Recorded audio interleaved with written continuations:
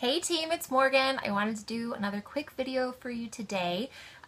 Just wanted to check in and see how everybody's month is going. I'm seeing a lot of really good things on our page, lots of new presenters, lots of people hitting yellow, pink, fast start. Haven't had any new blues yet this month, but I think that there are some right around the corner, and I think we might have one or two new green elites, and that's going to be amazing. I'm so excited for everybody. People are working hard and I love to see it.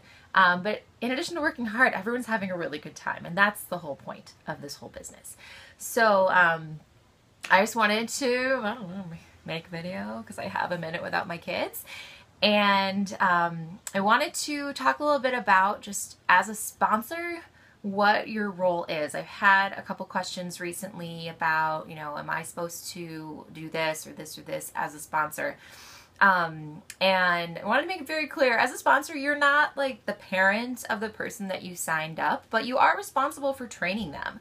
That is part of the agreement that you enter into when someone signs up. You have to at least try. So as a sponsor, you are expected to reach out to the people who sign up underneath you, provide them with training information.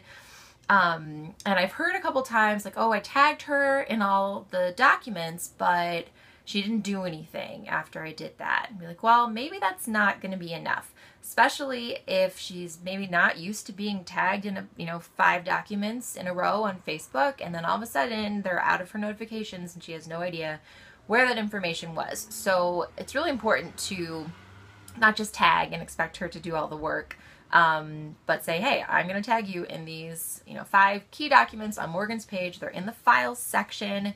This is where you look for them. I'm going to help you by tagging you. And then after a day or so, follow up. Say, let's get on the phone. Let's talk about what you heard on the new presenter training call. Let's talk about launching your first party. I want to be here for you. I want to answer your questions. Or, when's a good time for you? Have you read these yet? So just tagging and letting her run to the wind is not always enough. There are some people who will sign up and they're just going to read everything that you offer and everything that's on the whole page, and they're going to learn every single thing. And that's awesome. I encourage that. But not everybody is like that. Not everybody has time to do that right away. And the goal is to cash in when people are excited. They just signed up. They want to learn. They're ready to get started. That is the time to engage with the people that you're sponsoring. And if you are brand new and you feel like you're not getting what you need from your sponsor, reach out to the whole team. Reach out to me. Reach out to the other green elites on our team, green and orange elites on our team. There's so many sources of information, and everybody is very open and helpful in helping train and answering questions. So if you feel like you're not getting what you need, talk to your sponsors. Say, hey, I could use a little bit more help from you. And if they are not able to provide that help, they will refer you on to the next person in line. We want everybody to feel supportive. We don't want people to sign up and then just, who knows what happened to her because, I tagged her. No, that's not always enough. Please keep tagging people in the important information, but also follow up. We have a lot of new people on our team, which is awesome, but they need to feel supported and encouraged, and we have to be able to help them on their way. Welcome to the team. And besides that, the rest of us, everyone's doing really well. People have been asking about the new approach to parties. It's not so much like it's not revolutionary. It just really is asking your hostess to be an engaged hostess, to, participate in the party. You want her to like and comment and email and message. And I think it is good to tell people up front, like, hey, this is what makes a successful party.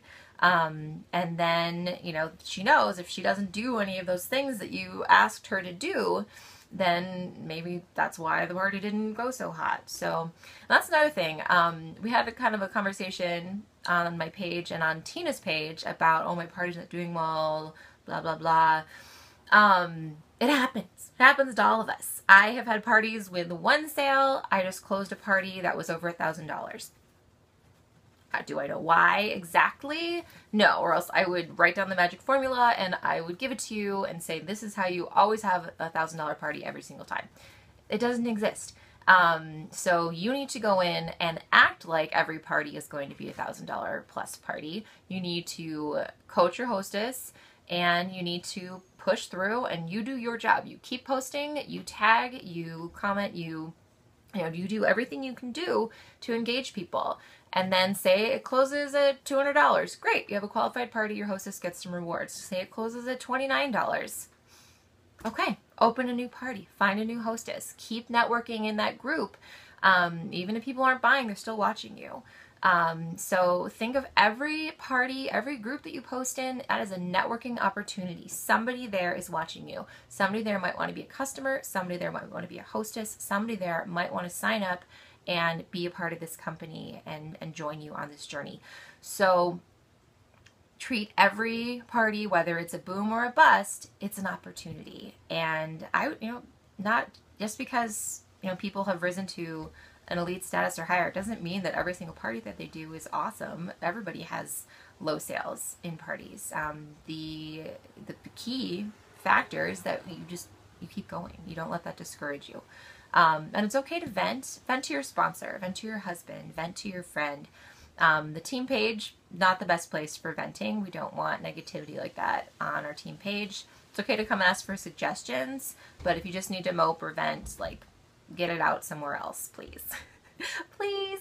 Because like I said, we have a ton of new people, and then say it was your first day with Unique, and you signed on to the team page, and you're so excited, and the first thing you see is, my party sucks, blah, blah, blah, suck. Nah.